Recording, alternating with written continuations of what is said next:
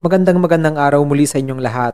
I am Dr. Jeffrey Reboron and welcome to our Clinical Practicum 101B class. And this time, we will be talking about the systemic changes in the postpartum period. Before we proceed to our main topic, I would just like to give you a little trivia about the difference between the cesarean section delivery and the normal spontaneous delivery when it comes to the amount of blood loss. Alam niyo po ba that there is more blood loss noted among women who delivered via the cesarean section delivery than those who delivered their baby in normal spontaneous delivery? For postpartum women kasi, who have given birth via NSD, a normal blood loss is noted to be 300 to 500 ml. However, for CS mothers, there is an expected blood loss of 500 ml up to 1 liter. So mas marami ang dugong mawawala for a woman who will deliver via cesarean section than those who deliver via NSD. One of the more notable blood changes that happen during the postpartum period of the mother who just delivered to her baby is the increase in the level of plasma fibrinogens. Now, what are plasma fibrinogens in the first place? They are compounds in the blood that are responsible for blood clotting. And always remember that postpartum women have elevated amounts of plasma fibrinogen. Bakit? Because during the first weeks of postpartum, there is an active bleeding that happens in the uterus of the mother, and that the mother will need to increase the level of plasma fibrinogen in order for blood clotting to occur so that the bleeding will stop. So always remember that plasma fibrinogen are the ones responsible for blood clotting at kailangan ng nanay ito na magkaroon ng marami siyang plasma fibrinogen para po mag-clot yung mga open blood vessels that are seen in the uterus. Okay. Now, note that the elevated amounts of plasma fibrinogen in the mother's blood can make her prone to developing blood clots. Okay? And this may become dangerous if they lodge or block the vital blood vessels in the body. So, remember na dahil sa maraming ang plasma fibrinogen si mother, there is a possibility of blood clots forming inside her blood vessel. At pag may mga blood clots po sa ating blood vessel, maaaring mag-decrease yung oxygen and blood perfusion sa ating mga vital organs. So, the elevated plasma fibrinogen are the reason why some of the postpartum mothers develop stroke, cardiopulmonary attacks, or respiratory thromboembolism kasi nga yung mga clot ay pupunta sa utak that will cause stroke, cardiopulmonary attack, or pwedeng pumunta siya sa puso or lungs, and even respiratory thrombosis or this blood clot can go to the lungs, thereby konti na lang yung oxygen at blood na pupunta sa lungs ng pasyente. So always remember plasma fibrinogen is very good because it prevents bleeding, but it may also become dangerous because it may predispose several life-threatening conditions such as stroke, heart attack, or respiratory thromboembolism.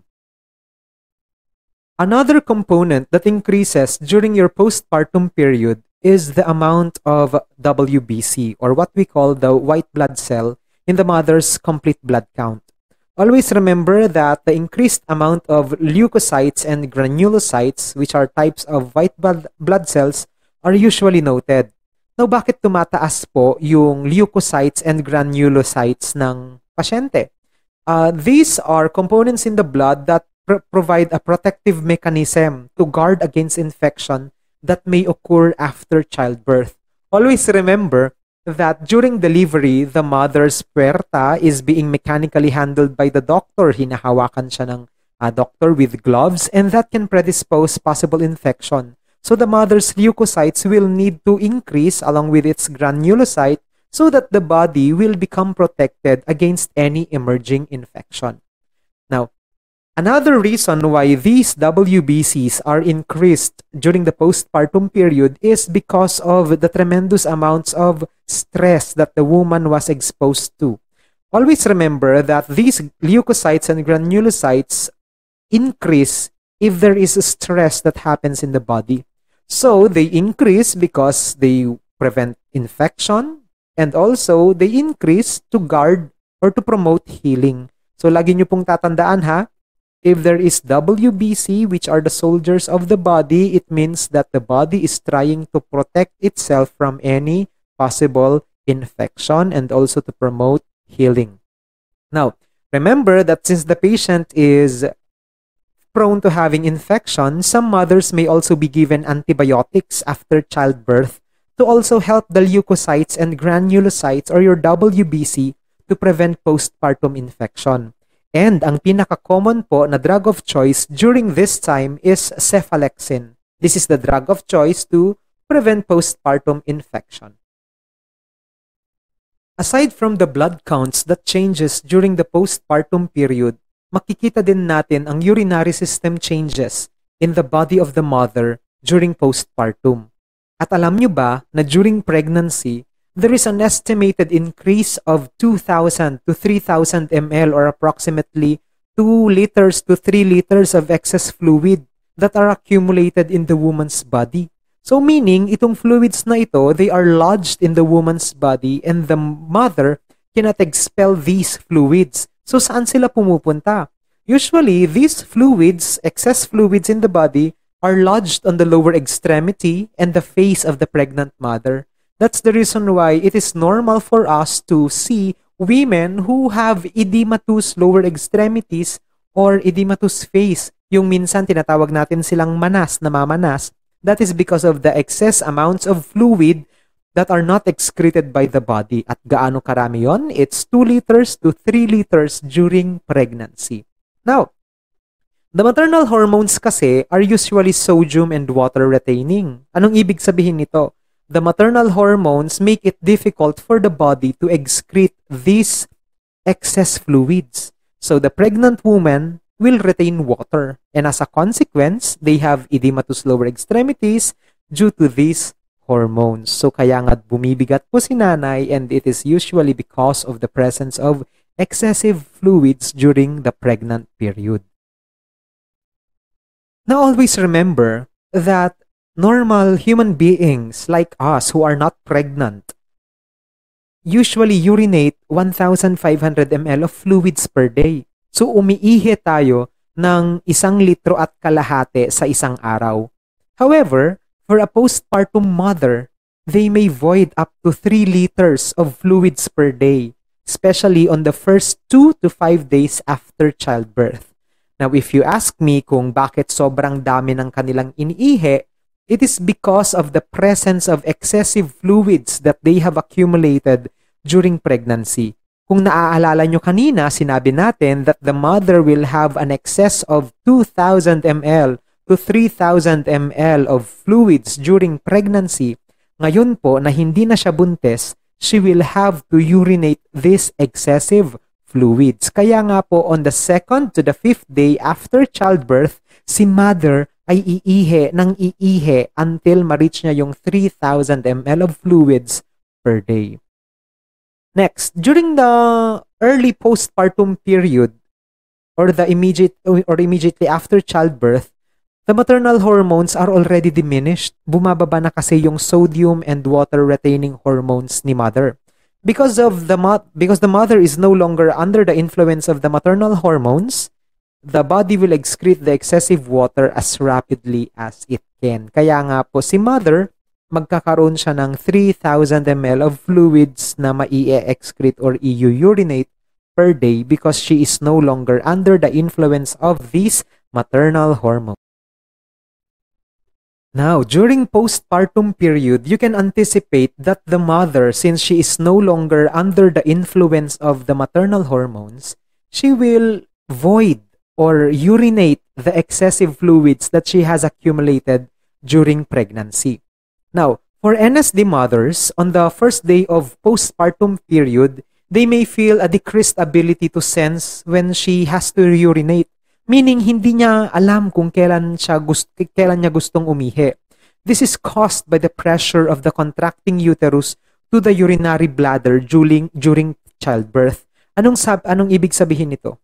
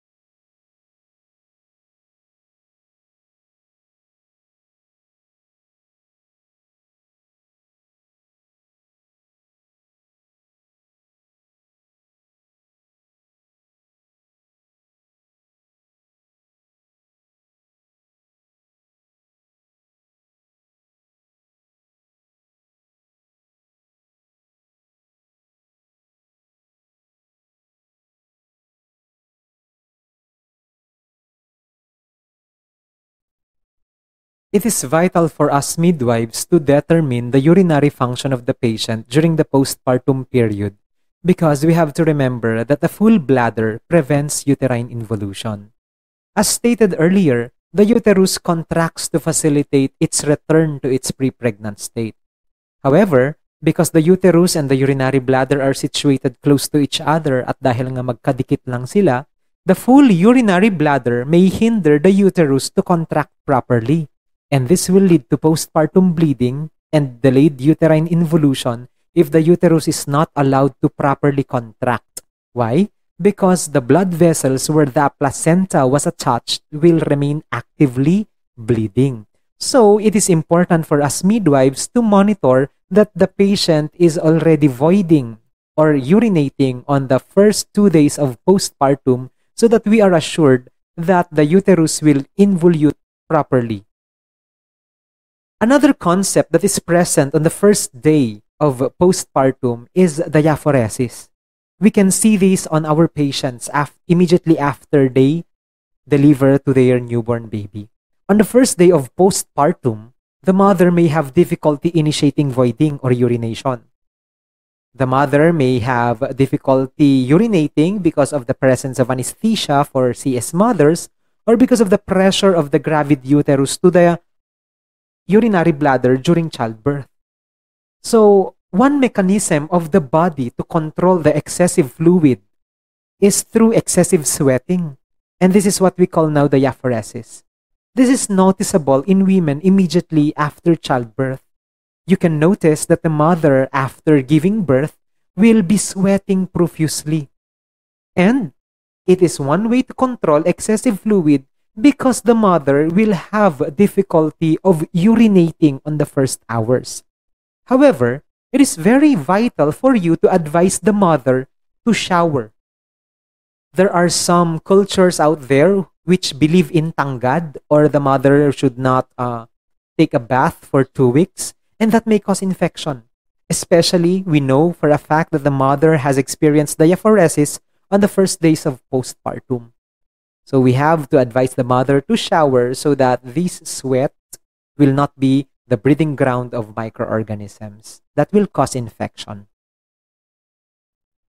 One of the midwifery responsibility that we have in terms of the urinary system changes that we see in postpartum is to assess the abdomen. We have to palpate the abdomen and assess it immediately after childbirth.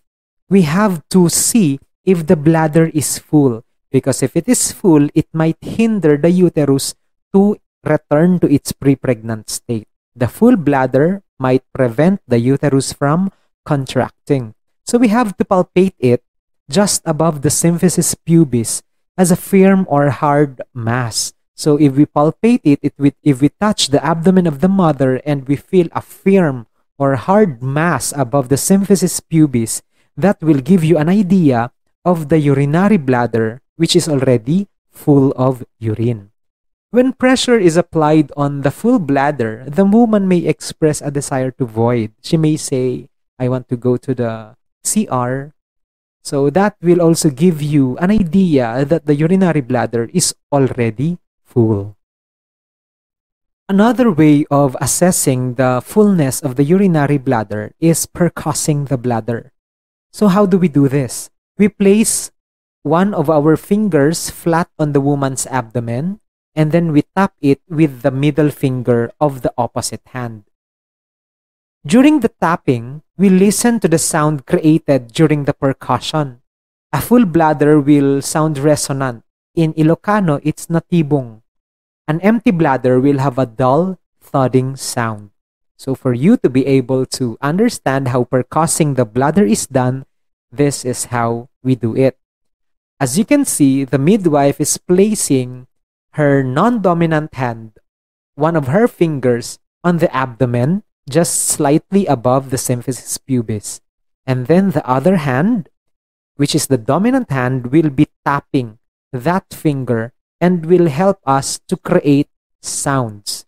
A full bladder will sound resonant, while an empty bladder will have a dull, thudding sound. So if you percuss your patient's abdomen, and when you hear a resonant sound, That means that the mother's urinary bladder is already full and that the uterus might have difficulty going back to its pre-pregnant state. Now, after assessing the urinary bladder of the patient, after palpating and you found a firm round mass, and after doing percussion, you noticed a resonant sound. That means that the bladder is already full.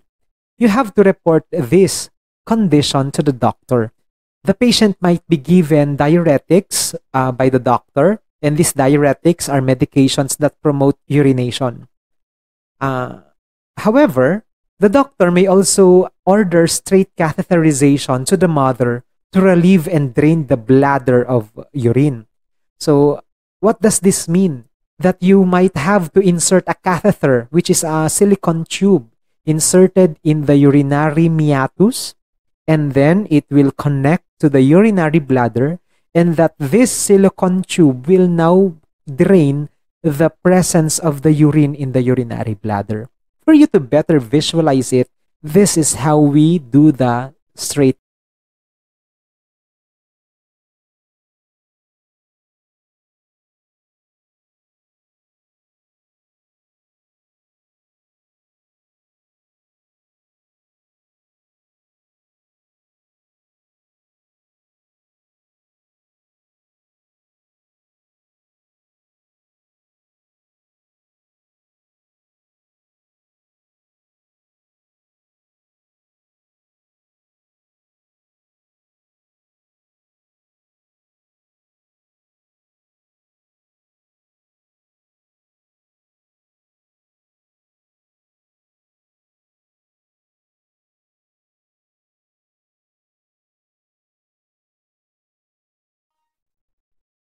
Immediately after the delivery of the child, the mother might initially say she is hungry or thirsty.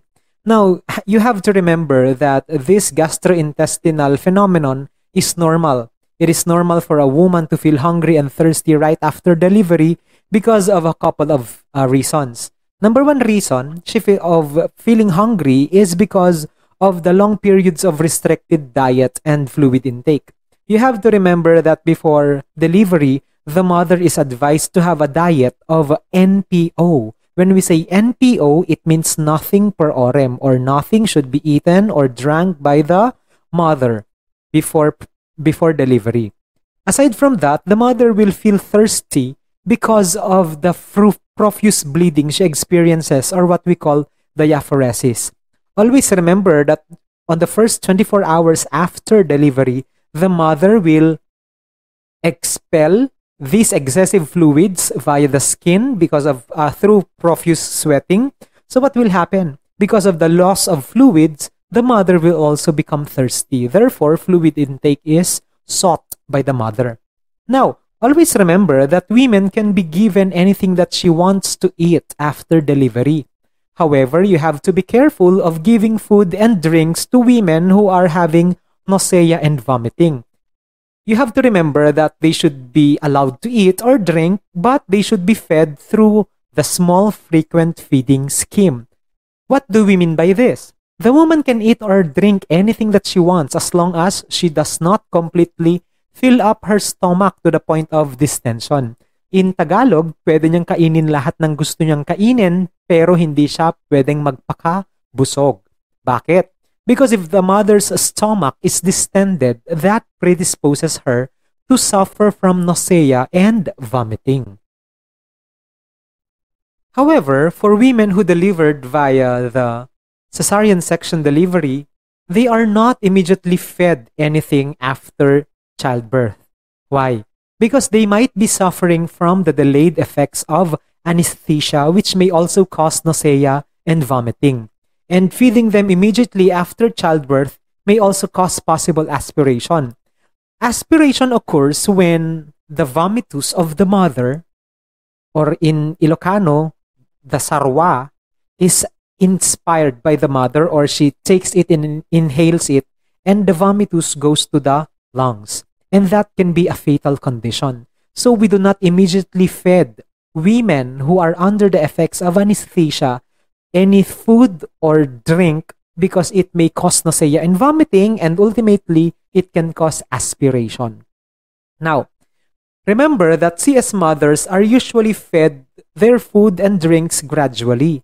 And what do we do? Number one is we give them clear liquids if and only if their flatus is already passed after surgery. Now, what do we mean when we say flatus is passed? Kung umutot na po si mother, that is the only after surgery, that is the only time that we can give clear liquids. Always remember that during cesarean section delivery, the intestines are also mechanically touched. So they are also mechanically manipulated. Ginagalaw-galaw din po siya. And because of the surgery, the normal positioning of the intestines have been modified. So we have to make sure that the intestines are already on their proper place by waiting for the flatus to pass. So hindi po pwedeng painumin ng clear liquids kung hindi pa umuutot si mother. But if the flatus has already been passed by the mother, we can give clear liquids. And when we say clear liquids, these are foods without any residue. Wala siyang fiber, walang any solid material.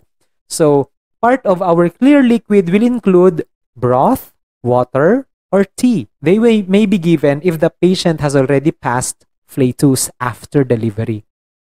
However, if the mother has already passed stool or fecal matter, or in Tagalog, kung kumain na po yung pasyente after ng surgery, we can already give them soft diet, or what we call the bland diet, or the low fiber diet. Now, these foods are very soft, they are easy to chew, and they are also gentle on the mother's stomach. Now, why do we want these kinds of food to be given to a patient who just undergone cesarean section delivery? The digestive process is hard up because it has been touched by the doctor during the surgery. So it has been mechanically manipulated.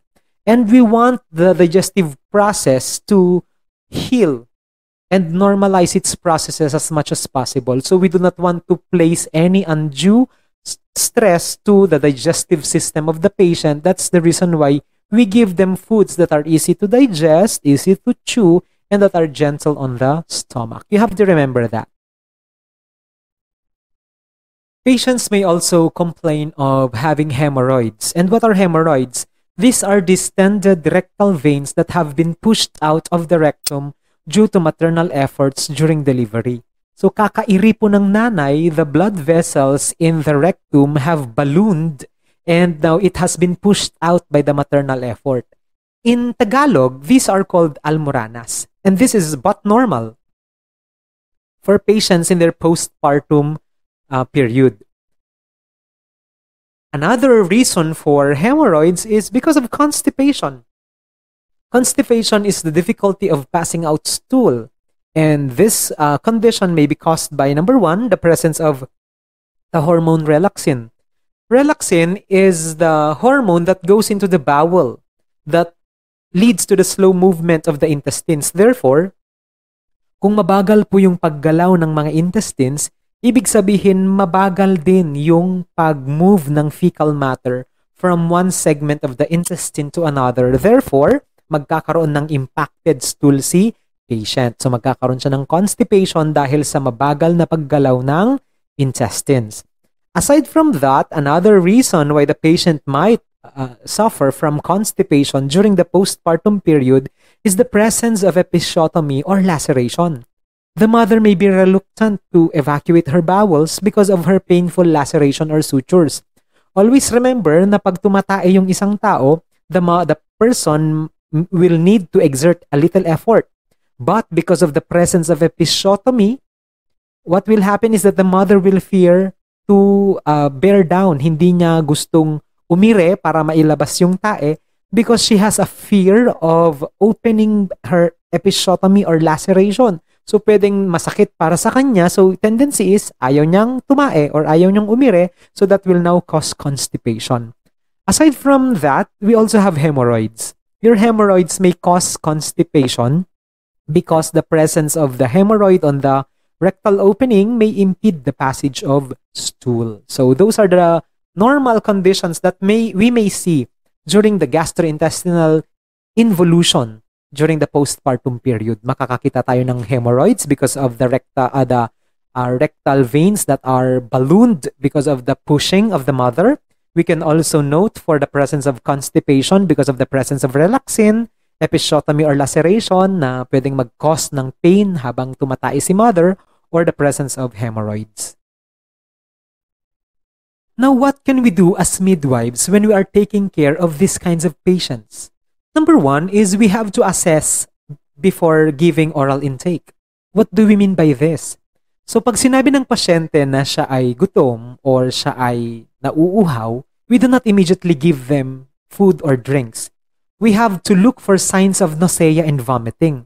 Kasi nga, pag pinakain mo yung patient na may nausea and vomiting, maaaring magkaroon siya ng aspiration. The patient might inhale her vomitus and that may lead her death. So, we have to ensure that the patients have not been also given general anesthesia before giving the mother any type of food or drink. So, number one, dapat tignan mo na wala siyang signs and symptoms of nausea and vomiting. And number two, make sure that the patient has not been given any anesthesia. So, pag na-check mo na yon, you go to the patient's chart and refer to the doctor's order and look for the presence of the order of the patient's diet.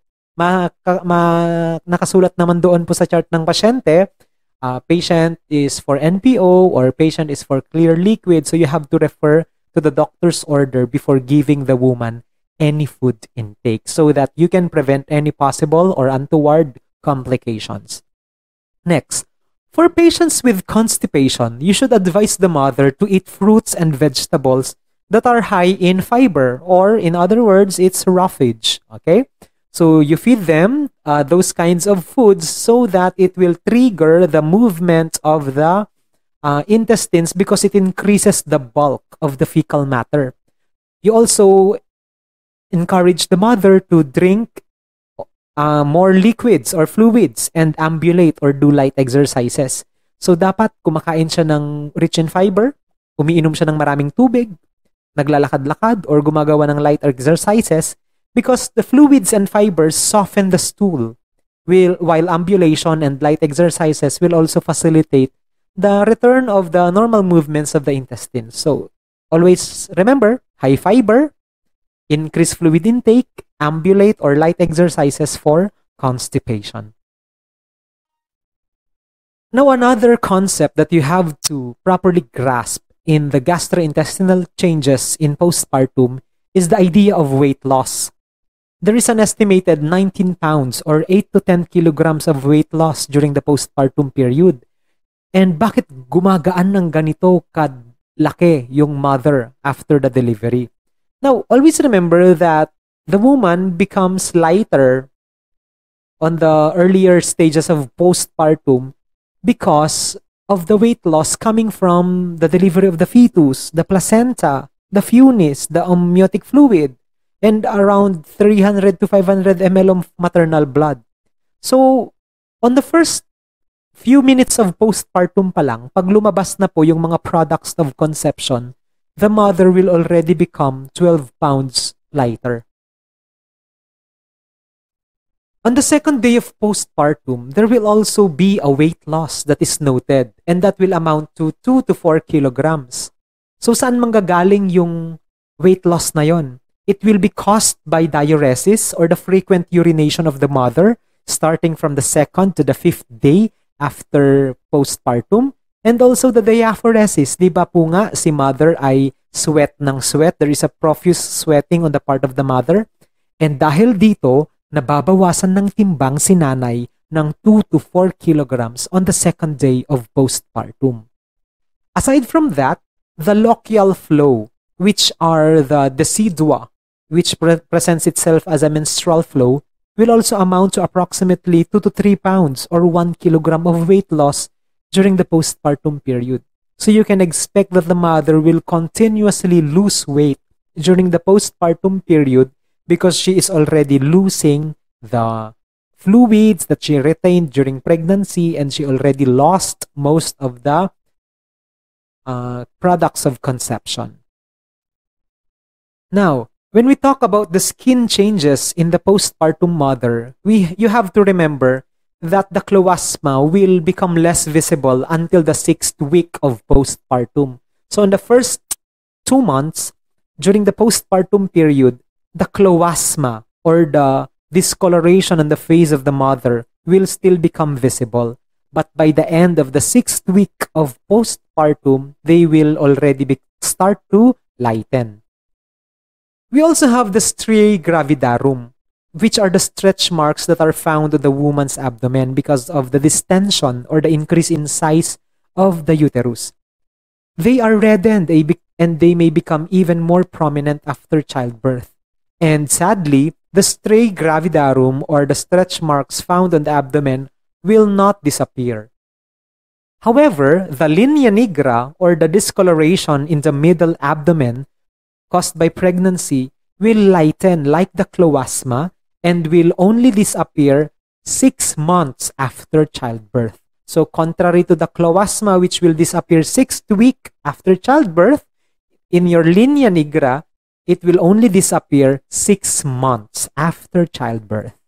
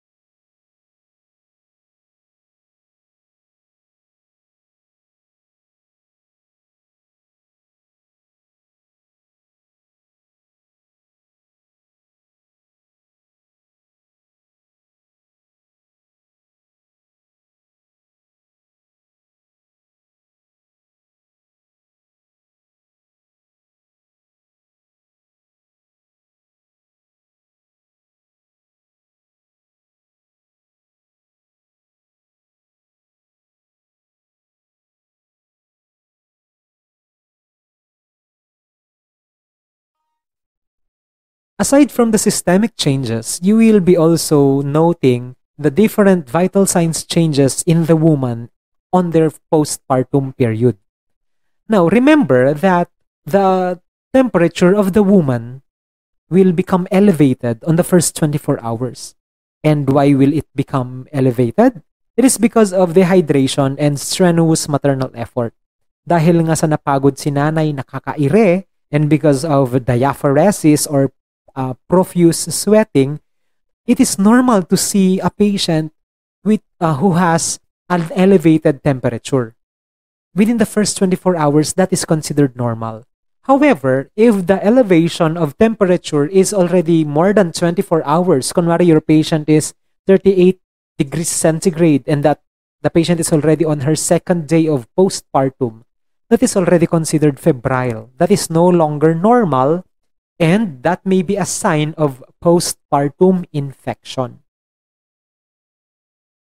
You have to note as well that during the 4th day of postpartum, the mother may experience elevation of temperature again. Bakit magkakaroon siya ng elevation of temperature? Because on the 4th day of postpartum, the breast of the mother will do double time. So it will exert effort to produce more milk, and because of that, the mother might experience engorgement. Sobrang lalaki yung suso ni nanay, and it will cause distension on the breast tissues, which will cause pain to the mother. And that now will also signal an elevation of the temperature. However, if the fever does not go away after a few hours, there is likely to become infection. Because on the fourth day, the fever or the elevation of temperature should only become temporary. Pero pag hindi po nawala yung fever niya on the fourth day at nag-persist siya, that is already a sign of infection. Now, what do we do if we have patients with fever? Number one, you have to monitor and record their temperature.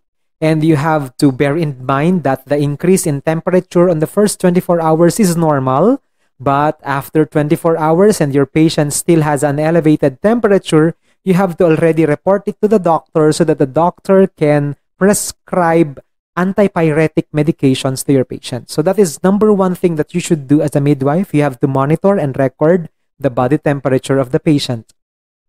Aside from that, you have to prevent breast engorgement.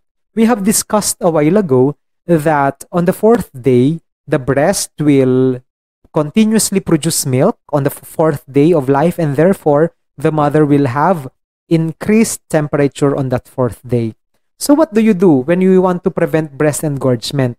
We do not want the breast of the mother to become distended. Ayaw nating sobrang lumaki nun dahil sa punong-puno ng gatas, because that will be very uncomfortable and painful for the patient. So what do? We have to advise the mother to breastfeed her child and to prevent the breast from stretching beyond its limit. Engorgement kasi occurs when there is too much milk in the breast of the mother. So what do? Aside from letting the baby suck on the breast para hindi naman mapuno yung breast ng nanay, you have to advise the mother to place warm compress on the affected breast. Bakit warm compress? Because this will help relieve the pain being experienced by the mother who has breast engorgement. As discussed a while ago, we have discovered that the elevation in temperature of a postpartum mother may also be caused by dehydration and exhaustion. Dahil sa uhaw na uhaw si mother because of the NPO order of the doctor, and dahil sa pagod na pagod siya because of bearing down, the mother may have increased temperature because of these two reasons. So immediately after childbirth, the mother might feel thirsty and might want to ask a glass of water. Do we give the mother water immediately? Yes, but we have to take into consideration her condition. So we have to encourage oral fluid intake for most mothers, but for mothers who are nauseated, we do not give fluids immediately, because it may cause them to vomit, and they may also cause aspiration, or the fluids enter the lungs of the mother. Yung vomitus, mai-inhale ni mother, and that will be very dangerous for the patient. So no immediate drinking for patients who are nauseated. Aside from that, we also defer giving food and drinks to patients who have undergone cesarean section or painless delivery or epidural delivery. Why? Because these types of patients have been given anesthesia. And you have to remember that the effects of anesthesia may be vomiting on the next 3 to 4 hours after the administration of the drug. So pagkabigay ng anesthesia, pwedeng after 3 to 4 hours magkaroon ng vomiting si patient. So if you give the patient fluids immediately after the delivery, that may also cause vomiting and therefore may also cause aspiration. So hindi po pwedeng magbigay ng tubig immediately for patients who have undergone cesarean section or painless delivery or epidural delivery. Now, another thing that you can do for patients with fever is give oral antipyretics. And when you say antipyretics, these are drugs which lower the temperature of a patient.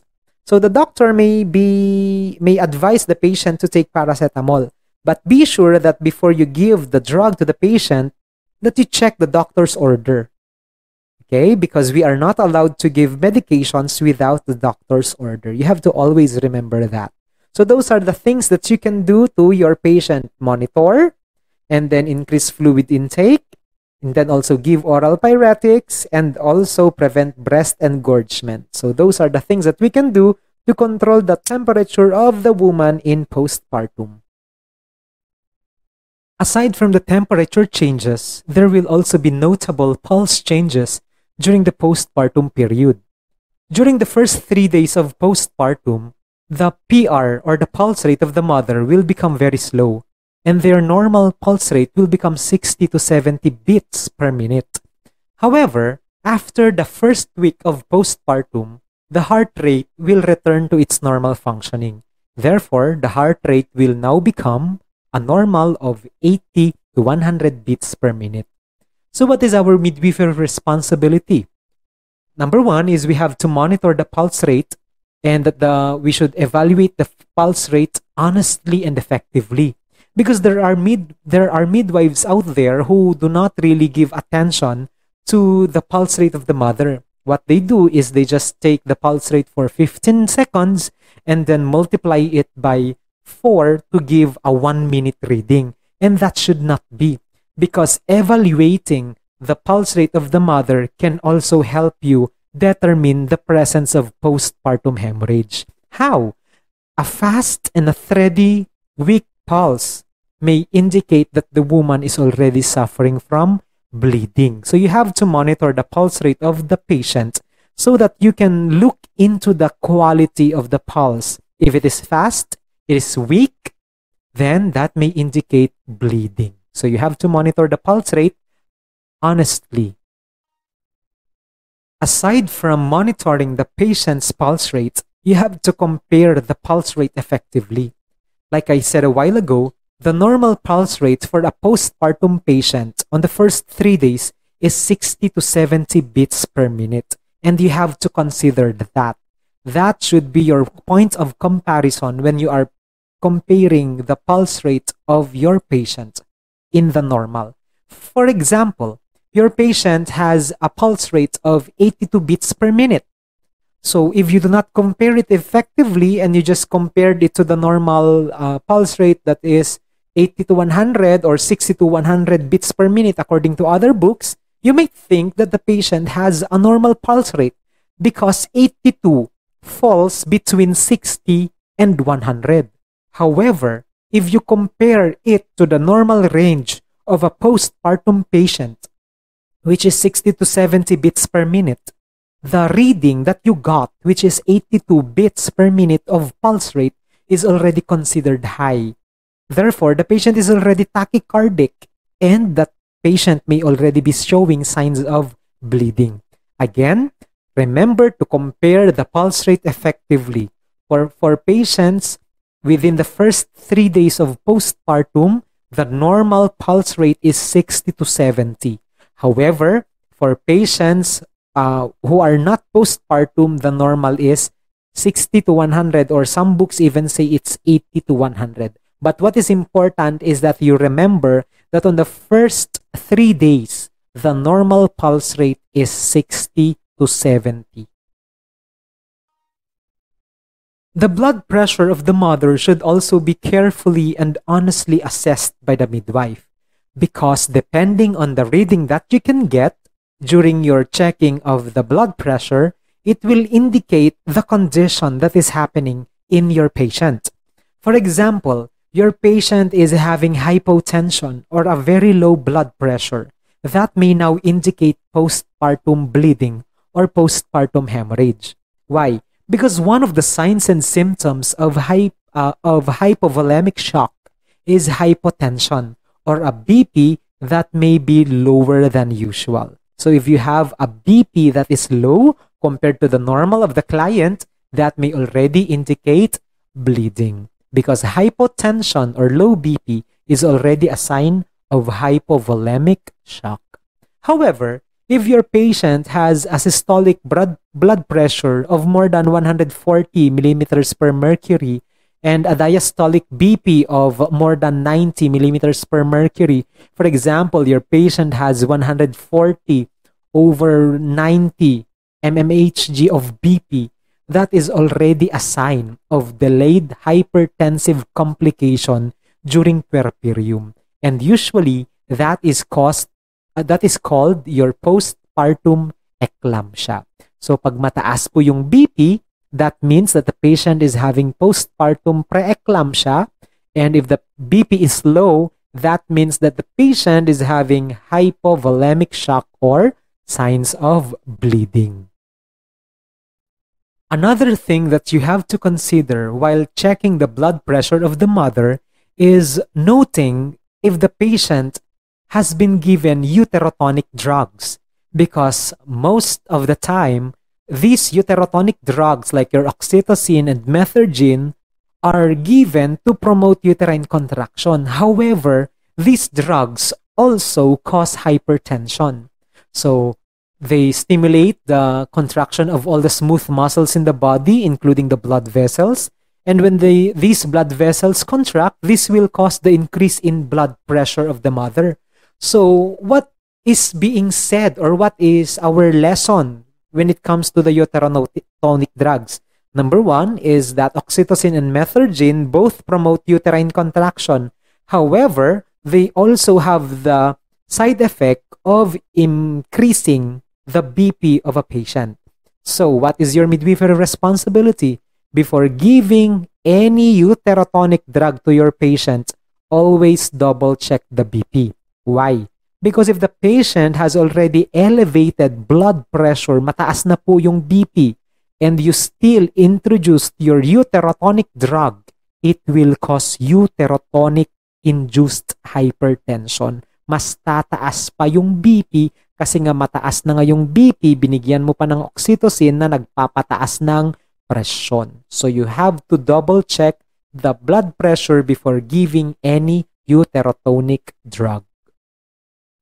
Now, another blood pressure change that is rampant during the postpartum period is what we call your orthostatic or positional hypotension. Anong ibig sabihin nito? This is the dizziness that occurs on standing due to the lack of adequate blood volume to maintain the nourishment of the brain cells. Always remember that during childbirth, there is a loss of 300 to 500 ml of blood. And what happens?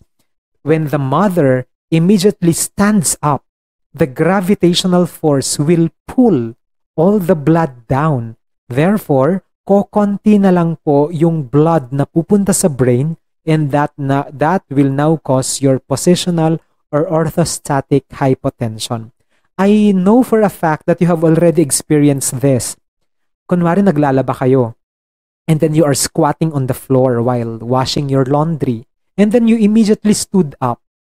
When you feel a little tingling on your eyes, and you also feel na nagba-blackout kayo, or medyo nagkaroon kayo ng dizziness because of the sudden change of position, that is what it feels to have orthostatic or positional hypotension. Bakit?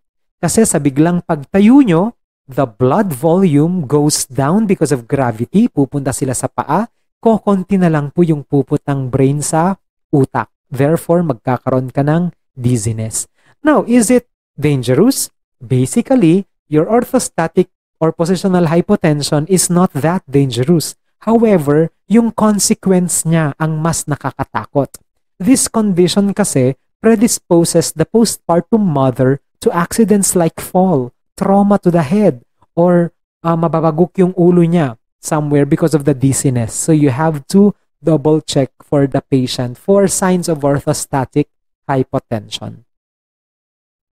Now that we know the different blood pressure changes that happen in the postpartum period, we have to know the different midwifery responsibilities that we have in connection to the topic.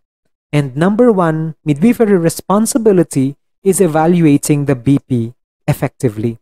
What do you mean by this?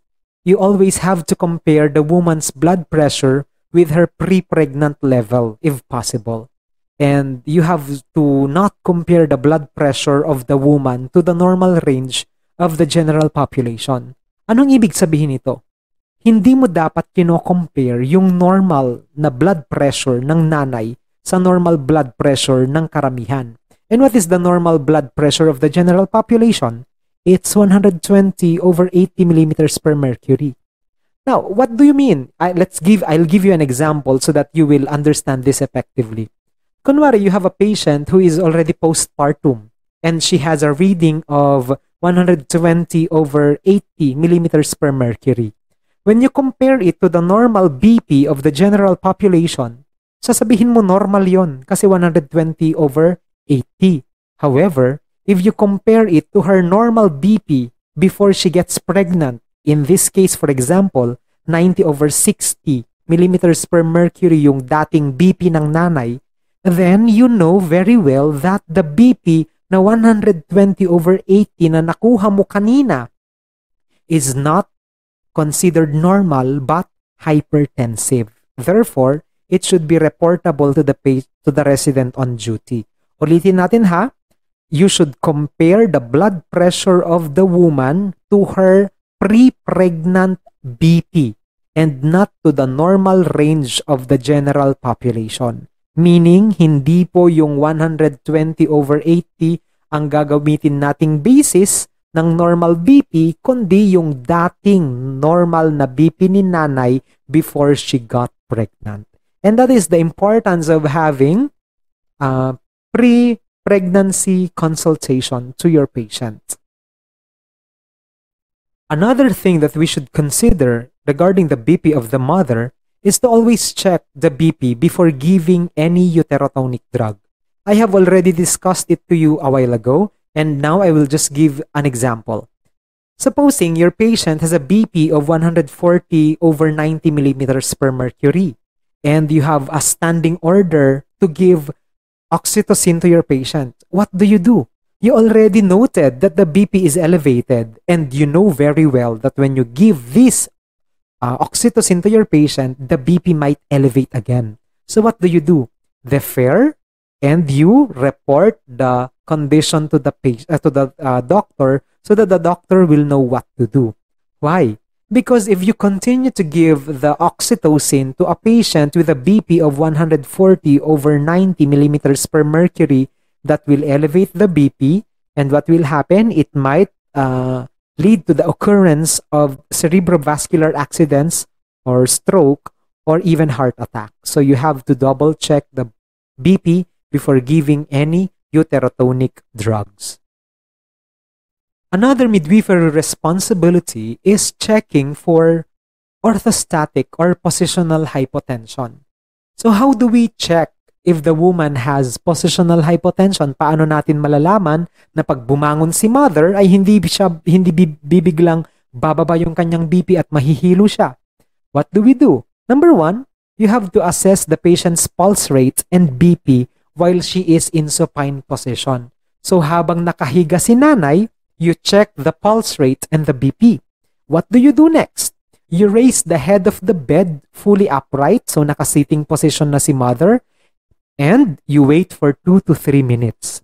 After placing the patient on that upright position or sitting position for that next 2 to 3 minutes, you again check the BP and the pulse rate of the patient.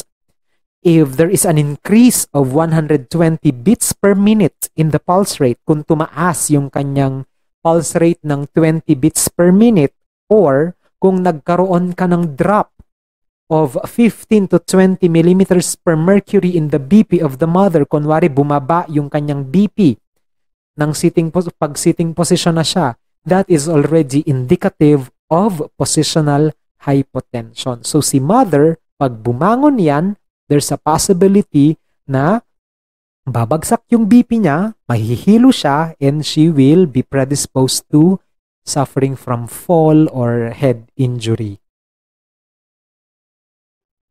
After monitoring the patient and checking if she is susceptible to having positional hypotension, the next thing that you are going to do is advise the woman to prevent positional hypotension. So anong gagawin natin? We have to teach the mother to not change position very rapidly, especially when she is rising from her bed. Mother, hindi po pwedeng agad-agad bumabangon kayo at nag-change ng position because that will lead to the collapse of your BP. Pwede kang mahilo, pwedeng mabagok yung ulo mo kung nawalan ka ng malay. So what are we going to advise to this patient? Number 1 is we tell her to sit up slowly. Dahan-dahang uupo sa kanyang bed, and then she has to dangle her feet on the side of the bed for a few minutes after attempting to walk. Later on, I will show you a picture of a feet that is dangling so that you will have an idea of how this is done. So dapat dahan-dahan ang pag-upo, and then dangle her feet on the bed for a few minutes before attempting to walk. Next, you also have to instruct her to note for dizziness when she is sitting upright. Mrs., pag kayo po ay umuupo, wala kayo dapat nafe-feel na pagkahilo. Pero pag meron po kayong nafe-feel na pagkahilo, huwag muna kayong tatayo because that will cause you to have dizziness and positional hypotension. Aside from that, you have to include the significant others of the patient in the care. You have to teach the husband or the mother or the brother of the patient to assist them and support them during ambulation. You have to tell them the dangers of positional hypotension. Sabihin mo, ma'am, sir, yung pasyente po kasi pwede siyang biglang mahilo pag siya ay naglalakad, pag nag-change siya ng posisyon. And pwedeng magkaroon siya ng pagkahilo or pwede siyang magkaroon ng pagkahimatay, and that will now lead to problem or accidents. So dapat po, if the patient is going to the CR, you have to help the patient and assist her during ambulation. So that is one thing that you can do. Teach the patient's significant others during the ambulation of the patient to prevent falls. Next is you also caution the mother to not walk while carrying the newborn child. We know very well that the mother is prone to having collapse or falls because of positional hypotension. So what do? We tell her not to carry her newborn if she is walking, especially if she still has hypotensive disorder.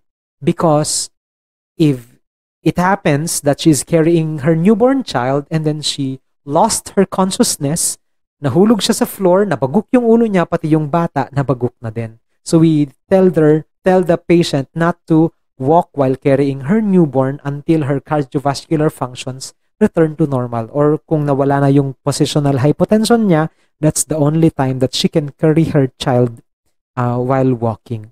And lastly, you have to inform the physician on duty regarding the presence of positional hypotension in the patient. So this is what we call dangling the feet on the side of the bed. And that concludes our discussion for our class. I hope you learned something from our session, and I hope you enjoyed my class as much as I did. However, I would like to make an assessment on how much you have learned with our session together. So I will be again uploading a quiz on your Edmodo class. So please bear that in mind. Read your modules, rewatch the video if you need to, and always keep safe, be healthy, stay at home, and stay alive. Maraming salamat for listening.